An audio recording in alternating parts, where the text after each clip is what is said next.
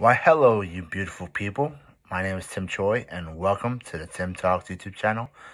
So, this is not going to be a typical episode. This is just more of an update. I'm sure some of you guys are questioning, where the hell have you been, buddy? I've been around, and yeah, just in my personal life, I've kind of been going through a rough patch in my life. Just a lot of mental and emotional battles just within myself.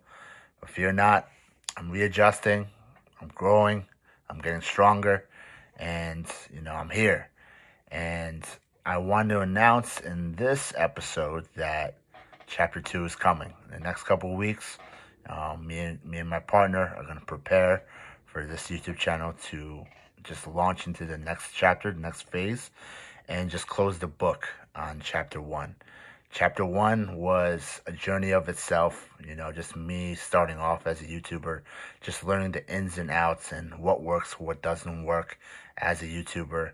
And definitely what I got out of this experience is that being a YouTuber requires a lot of mental and emotional fortitude, just having guts and courage and believing in yourself.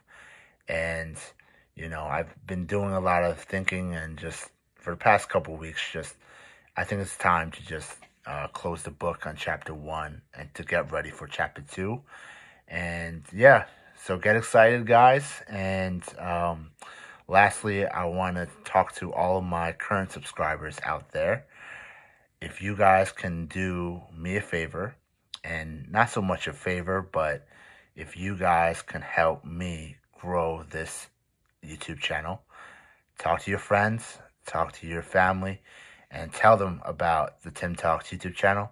And I promise you guys, you will not be disappointed in the next couple of weeks, in the next couple of months as we launch chapter 2 for Tim Talks YouTube channel.